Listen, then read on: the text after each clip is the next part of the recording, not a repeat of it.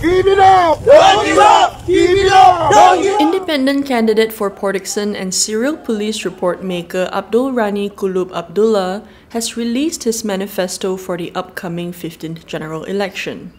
The manifesto published on his Facebook page will focus on welfare for veterans and soldiers.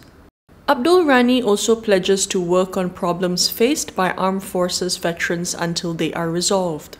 He also plans to create a permanent veterans village as well as to resolve documentation issues for children born in unrecognized marriages. Port Dickson will see a five-cornered fight in the elections.